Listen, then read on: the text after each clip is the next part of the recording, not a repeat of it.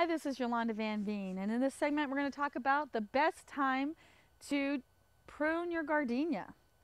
Now, gardenias are a beautiful shrub. They have gorgeous green leaves that are very shiny and beautiful white flowers that look like little roses that smell so incredibly good. And they come as a Mother's Day present lots of times, and they're just a gorgeous, gorgeous plant. And they live really well outside in warmer climates, but in colder climates you have to bring them inside in the winter. So you can always keep them in a pot and throw them outside and then bring them out inside for the winter if you live in a colder climate, or you can leave them outside year long in a warmer climate.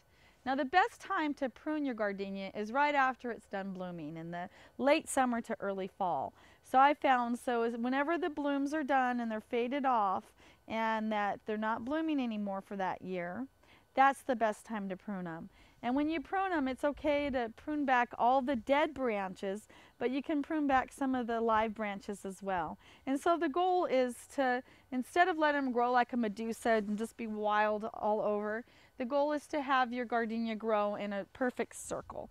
So by just trimming it back after they're done blooming, just trim back, branch and all, but not more than 1/3 of the whole plant at one time. You never want to cut more than 1/3 of the plant at one time.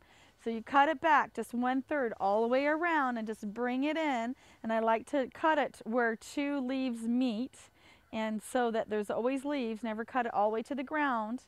And that way it'll grow lush and fill in for the next year, and you'll have lots and lots of gardenia blooms.